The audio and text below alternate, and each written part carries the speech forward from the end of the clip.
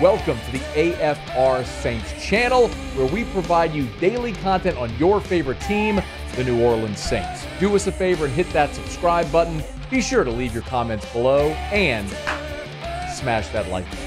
Who dat? Week 7 of the NFL season kicks off Thursday Night Football, Saints Jags from the Dome. Tomorrow night, Frangie will be there, a friend from 1010XL in Jacksonville, also the radio voice of the Jacksonville Jaguars. Spent 11 days in London. Frank, did you pick up an accent? Did you get any good food? A few pints? How was it, man? The main thing, Matt, is I've been going to bed at 7 o'clock every night since then. That's the thing. Got to shake the – we had a great time over there. Went to Ireland for a few days and did some things we hadn't done. And, hey, look, won 2 games over there. That's the big thing. So we had a great time, but it's good to be back on American soil. You know, I'm glad you brought up the Jags winning 2 games because I'm big, Frank, on not only who you play but when and where you play them. And for Jacksonville to be in London for 2 weeks and then to come back and play Indy last week, I really thought that was a spot where it favored Indy. And that game wasn't even close. So how has this team sort of navigated the whole London trip and assimilating back into the States and all the different circumstances surrounding that? Matt, he's done a really good job. He being Doug Peterson. He's done a really good job of keeping the thing the thing. Yeah, I know everybody talks about culture. That's the most popular word in sports these days, and I get it. But he really has built that, and he's eliminated distractions. You're right. It was an odd trip. No one's ever done it before. Even as broadcasters, we had not done this before. And so they went to one location and practiced, and then he played the Falcons. Then they had to move to another location and practice there, and so they changed hotels and played the Bills and played very well in that game. Then had to come back and get ready for the Colts, and now a short week to play the Saints on the road. It was a weird schedule. He's done a really good job of eliminating distractions. Now, part of that, too, is he's got the right team. In 2017, we had a pretty good team here, almost got to the Super Bowl. But Matt, the culture wasn't right. It was a dysfunctional group. It just was. And this is a good group, man. This is a group that they trust each other. They trust him. And I think that's how they've been able to navigate it because they're playing really well. Obviously, let me not bury the lead, Frank. Obviously, the biggest story is Trevor Lawrence's knee. What can you tell us? I think he's going to try and play. That's what I'll tell you. I was with him yesterday. He wants to play in the game. The good thing is, if you remember after the game, Matt, if you're watching after the game, he came out. Game ends, he walks out to the field, and he talks to Gardner Minshew, and he talks to the Colts people, and then he did his media after. I think if you're hurt badly, you don't do that, right? You don't. The guys that get hurt, you don't see him again. He went to practice yesterday. He had the brace on his knee. He did his media afterwards and didn't have a brace on his knee. And in his media afterwards, he said, "Look, I'm going to do everything I can to play." So I don't think he knows, Matt. I don't think Doug Peterson knows. I don't think the team doctor knows. But I can't imagine he wouldn't try and give it a go. You don't get the vibe that they're getting C.J. Beathard ready to play. C.J. took all the reps in practice, or most of them yesterday, in case he has to play. And nobody knows definitively, but I would be surprised if he doesn't give it a go. I really would. I think my guess is you're going to see Trevor start the game, maybe with a braced up left knee, and then see where it goes. Frank Frangie is our guest, 1010XL in Jacksonville, and the radio voice of the Jacksonville Jaguars will be in the Dome on Thursday night for the start of Week 7. It's always interesting for me the short week, especially the team that has to travel. It's disadvantageous. There's no other way to say it. But when I look at the injury report, aside from Trevor Lawrence, anything else of note for Thursday night, Frank, that we should be paying attention to? Yeah, a few things. By the way, that road game, that short week road game is a thing. History tells us teams don't play as well as that setting. So that's a thing, and that's not a mirage, Matt. You know this. History tells us that. So, yeah, it is a tough thing. As from an injury standpoint, other than Trevor, they're not going to have Walker Little, who I think is their best offensive lineman. He played left tackle while Cam Robinson was suspended for 4 games, moved inside to left guard. He's a pretty good player. They're not going to have him. They're not going to have Zay Jones, who's a pretty good receiver. He's probably their 3rd receiver now. He's not as good as Ridley and Christian Kirk. They've got pretty good weapons here. They're not going to have him. The most significant guy that they haven't ruled out, but I don't think is going to play, is Tyson Campbell. Matt, that's the significant one. I think he's one of the 10 best cornerbacks in the league. He's a former Georgia player. Aren't all the Georgia players great, by the way? I figured that out. If you played at Georgia, you're great. You're going to be great. It works out. He's a really good player.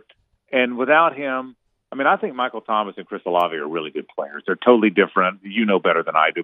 But Thomas is a veteran, big physical guy. Olave's fast.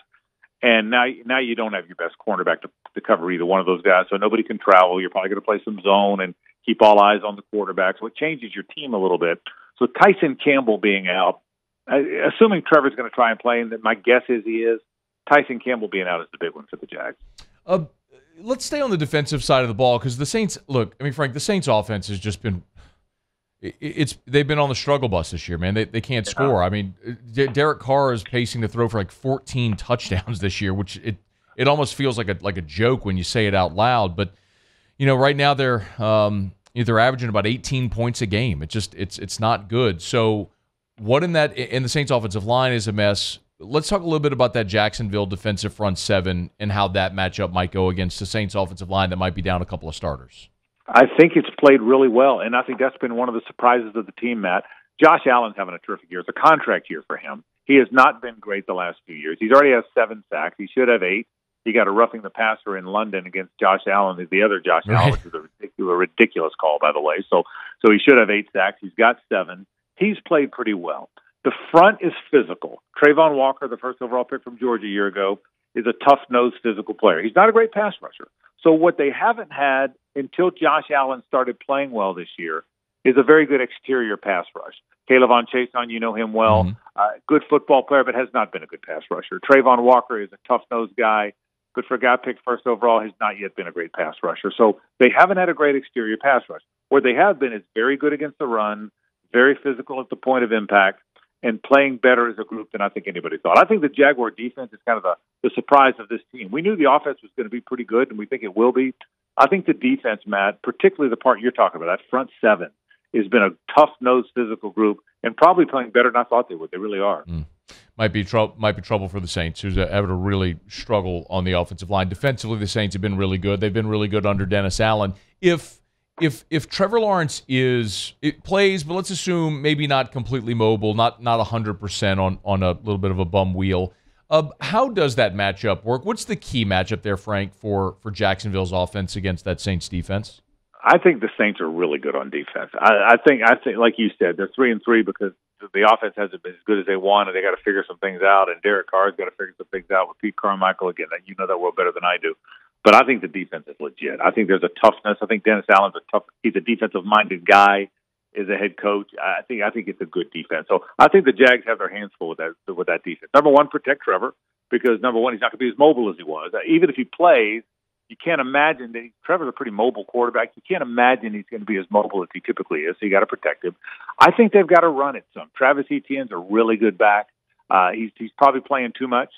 They drafted Tank Bigsby out of Auburn, so Travis wouldn't get as many carries, Matt, and he's getting too many, in my opinion.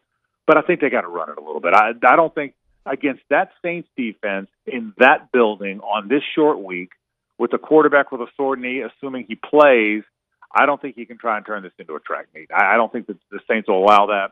So I think they got to run it, and I think they got to try and protect. And I think both. It's weird. Sometimes an offensive team wants a 35-28 game, right? And a defensive team wants a 17-13 game. I think both of these teams expect this game in the teens. If the winning team has more than 23 or 24 points in this game, I'd be very surprised. So I think the Jags know how good the Saints are defensively. They're tough, they're physical, and I think the Jags have to be ready for that. Well, the Saints might be very familiar with playing a game in the teens because that's basically all they've done, Frank, because they can't score. The total in the game, by the way, is 40, and the line is 1. So you're looking at a game right there in the teens, maybe the low 20s. 2 more for you. If it comes down to a kick, how about McManus? How confident? I mean, look, it's been a big issue with the Saints with Blake Grupe, with the rookie kicker. If it comes down to a kick, how are the Jags feeling about McManus right now? He's really good. Remember, they had Riley Patterson last year, who wasn't bad. He's now the Lions kicker. Brought him in last year, made the big kick to beat the Chargers. You'll remember that, and the big comeback. Mm-hmm. They thought they had a pretty good kicker, but then McManus became available, and they said, listen, sorry, Riley, we have one of the better kickers in the league. He's 12 out of 14 on the season. He made 3 last week. 48, 49, and 51, and I'm telling you, Matt, they were right down the middle. So there's a confidence level, and you know this. You call plays different when you're confident in your kicker. So if it's that kind of game that we both expect, no, I think they're very confident. They have a really good special teams here. I mean, I will tell you this. I've done this 10 years. I'll follow the team and cover the team forever. It's my 10th year calling the games. I would say Logan Cook, the punter, now with McManus here, with Jamal Agnew, the return guy. In my years of calling the games for sure, and honestly, Matt, maybe the whole time, the 29 years they've had a franchise, this is about as good as the special teams have been. This is a good group. So I think, to your question, I would say very confident if it comes down to that. I really would. What is you mentioned we'll probably see a game in the teens, but what is the blueprint for Doug Peterson to get in and get out Thursday Night Football, get out of the Dome with a win? Protect the quarterback because he's probably going to play hurt a little bit. Take care of the ball. I think they really, I can just tell you, being around them, they have a lot of respect for the Saints defense. They're a takeaway team. The Jags lead the NFL in takeaways. That's one thing that Bob Sutton is kind of the senior advisor here. Mike Caldwell is a coordinator, but Bob Sutton's one of those guys. You know, every team's got that senior advisor that's been around the league 100 years, right? And he's a takeaway guy. And they are really good. I mean, one cornerback, Darius Williams, has 3 interceptions. Andre Cisco, remember that name, by the way. He's going to be a Pro Bowl safety. He's really good. He's got 3 interceptions. So I think maybe win the turnover battle. That sounds cliche, but I think in this game you got to try and do that. I think protect your quarterback. I think don't do anything dumb and try and get out of there with a 23-16 win. I think that's the blueprint for this week. In that stadium against that team, I think that's the blueprint. I think if I was Doug Peterson, that's certainly what I would be thinking. He is Frank Frangie, 1010XL in Jacksonville, and the radio voice of the Jaguars. You can get him on Twitter at Frank_Frangie. Give him a follow. Frank, it's always a pleasure, man. We appreciate a couple of minutes. Thanks for the time. Matt, anytime. I'm going to have some of that etouffee and all that good stuff when I get over there. So thanks for having me on, brother. I appreciate it. Way better than fish and chips? Way better. I promise you, way better. Hey, thanks so much for watching. Please leave your comments. I love to interact. And be sure to hit the red subscribe button below.